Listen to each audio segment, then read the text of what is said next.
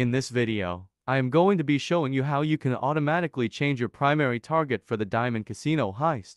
Now with the Diamond Casino Heist, the best target overall is diamonds, which can only be stolen on special event weeks. So besides diamonds, the next best target is gold, followed by artwork, and then cash.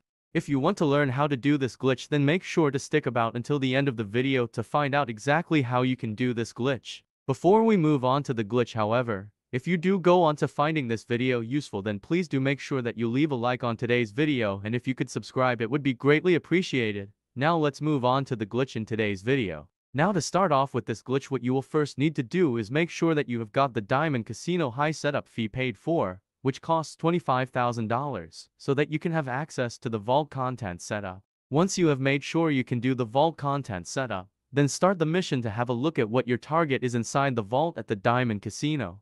Once you are inside of the casino, what you will need to do is find the spot where the signal is the strongest so you can have access to the cameras, and then once you have done this, then go to the vault camera.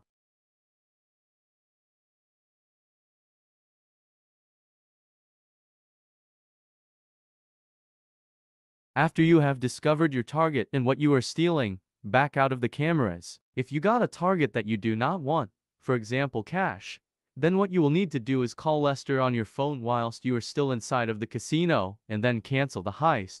If you go outside of the casino and then call Lester to cancel the heist, the glitch will not work, so it is important that you stay inside the casino whilst you call Lester to cancel your heist. After you have called Lester and cancelled the heist inside of the casino, leave the casino and make your way back to your arcade. Just to note, it will still say that you are in the vault content setup after you have cancelled the heist because you will still have instructions on what to do on your screen. But that doesn't matter. Just follow what the instructions say and make your way back to your arcade. Once back in your arcade, you can purchase the heist again. However, this time there will be a target on your heist board. If it is still a target that you do not want to steal, so say you got artwork this time round but you wanted gold, then what you can do is quickly close your application down after you have repurchased the heist, and then reopen it. You can keep repeating that step until you have got the target that you want to steal with the heist. Now just a few additional notes that I need to tell you with this. Firstly, doing this glitch will not have an impact on your account.